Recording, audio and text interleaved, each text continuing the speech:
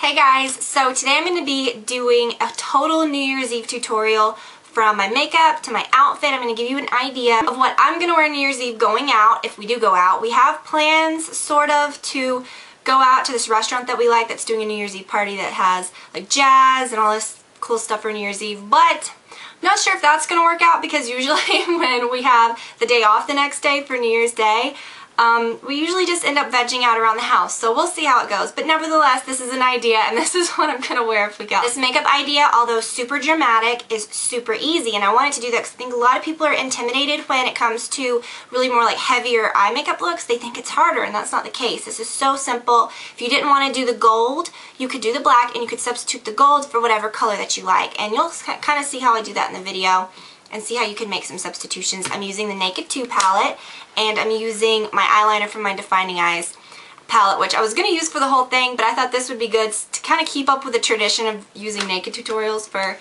New Year's Eve, which I believe I've done. At least last year I believe I did. It'd be funny if I really didn't, but I think I did. And plus you guys wanted another look with the Naked 2, so there it is. Makeup tutorial first, and then make sure to see the outfit at the end of the video for a little bit of inspiration of how I would put together an outfit for New Year's Eve. So I hope that you guys enjoy it, and if you want to see exactly how I would put together a complete New Year's Eve look, oh, well, I was going to say keep watching, but gotta tell you, my hair, I've done tutorials, a lot of tutorials in the past on curling, so I will link one of those below so that you can get the same curls. Yeah, because it's the only thing that I don't show in the video. So, hope that you guys enjoy it. As always, go on over to my blog if you want to get a list of all of the products mentioned and everything. And like I said, keep watching for the makeup tutorial and for the outfit idea. Alright, so the first thing that you want to do is put down a really dark base, and for that I'm using the gel liner from my Defining Eyes palette for Sigma Beauty in Blackout, which I think is like the darkest, best gel liner of all time, and I can say that because I created it. So I made it exactly like I wanted it. It's perfect for liner, but it works actually really well as a black base, and it blends well. You have just a few seconds to really work with fluid or gel liner if you're going to use that. So yeah, you want to work pretty quickly. I'm using an E60 brush to put this down. You want to go up to the crease so it doesn't look like you've got this weird black line that stops on your lid. And then I take a smoother brush like this P82 by Sigma. You work it back and forth, kind of like a windshield wiper, until everything is smoothed out. Then you're going to take a really, really black eyeshadow, and I could have used the one in my Defining Eyes palette because I made that one super bright as well, or super dark as well, but since I'm using a gold too, and I kind of have, I think last year I did my New Year's Eve look with the Naked palette, I'm using the Naked 2 palette to kind of keep with tradition, especially since you guys have been requesting a video with this. I'm using this shade right here at the end, and it's super, super black. I'm using it with this E35 or E55 brush by Sigma to really pack on the color. And I'm going to start with this outer half of the lid and just dab it in, covering that whole area that we blacked out with the liner. Then take a blending brush. I'm using my E40, and I'm just going to go back and forth around the color. And the next step that we're going to do is kind of warm up the brow bone. Whenever you do super, super black shades like this, it can tend to look a bit goth if you have very pale skin. Like mine, I have it looks very white up there. So you want to take a color that's a little more of like a warm brown. And for this one, I'm just going to use my bronzer that I'm going to use, my Laguna by NARS. Or if you have like a warmer, medium brown eyeshadow, you can do that as well. Take that on that fluffy brush, and I don't overlap a lot of the black, but I just go around that blended area and then blend it up on my brow bone, and it really warms it up, and it actually makes a big difference. Next, I'm going to take another shade from this palette. I'm taking the Busted right next to it, kind of that dark brown. I'm taking a more precise brush, this E35, or more precise crease brush, and right there on the edge where we blended and where we just applied that color, I'm just going to kind of work that a little bit to kind of extend that edge a little. Going about halfway. I'm going to take the lightest color in the palette, this Foxy, or you can use Booty Call. This one has a bit of a frost to it, but I'm just using the one that doesn't have frost, and just kind of dab that right underneath your brow. I'm using a really big brush. This is an E50. You can use any brush you want for that. This one just works pretty good for that. Alright, now for the gold. I'm going to go ahead and line my waterline. I'm using a liquid product for the main part of the liner, which is kind of different. I've never used any of these before. Well, on video. I've been using this for a while and I really like it. And it's so surprising. It's by Lush and it's one of their new eyeliners. And I absolutely love this color. It's called Fantasy. It's super, super gold. I'm actually really surprised by how much I like their, you know, the few products that I have of theirs that is makeup. But I don't ever use liquid on my waterline. I'll use a gel or a cream liner, but I never use liquid.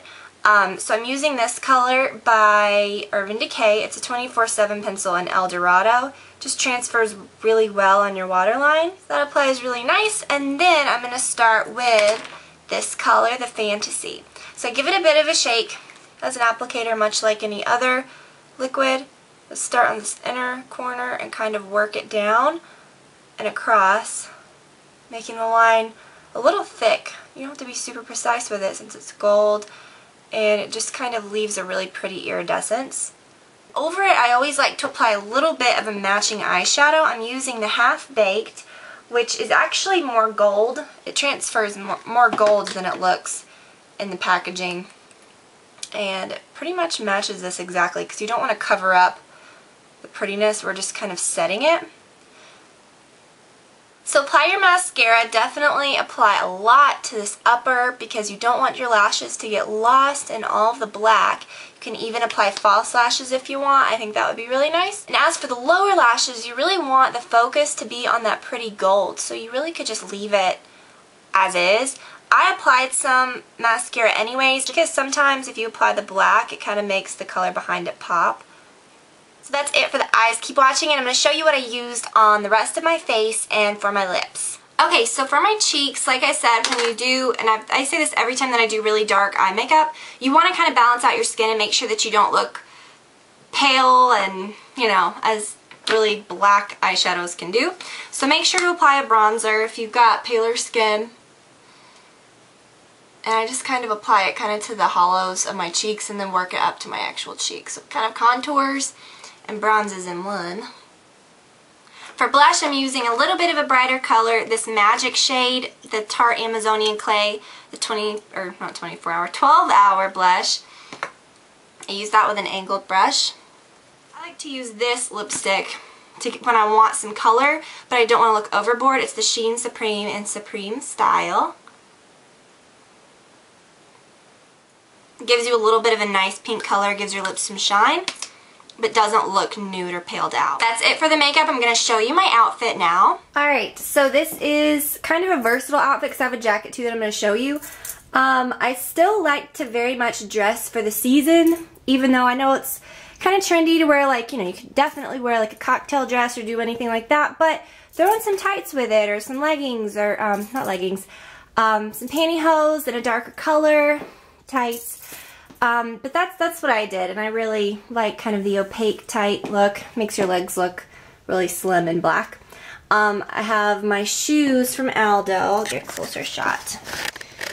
These I'm not sure if they have anymore. I got them about a year ago. I know the whole like sequin skirt thing is very popular and it's a very trendy thing. But if you do it to kind of balance it out and to keep it looking nice still, just kind of wear like a blousey top, or not even a blousey top, but just a plain top, a top that doesn't have a lot of like trendy stuff going on, so the skirt can be the focus and it kind of like balances out the look. So I have this tee from Splendid that is just very kind of blousey, and I like it. I have my Club Monaco necklace, which is kind of like the same like deco feel as the skirt.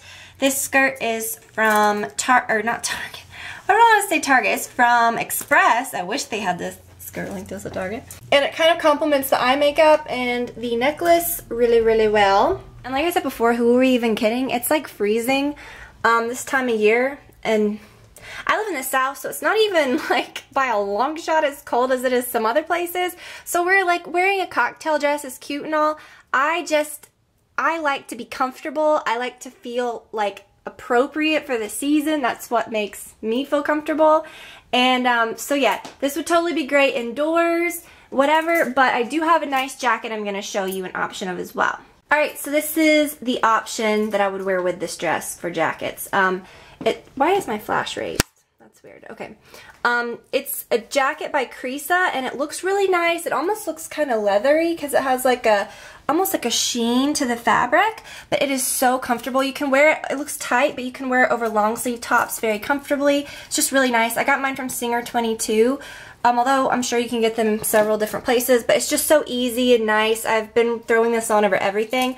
But like I said, my favorite way to wear a sequin skirt or a really patterned skirt, in this case I'm just going to go with the whole sequin skirt thing, is with a plain top that's maybe a little blousy tucked in, and with a jacket. Usually I've been wearing like blazers and stuff if I wear mine, but this is a great option too, and it's a little more fun because of the sheen. I like the way it's cut in the back. It's kind of like, it's really nice.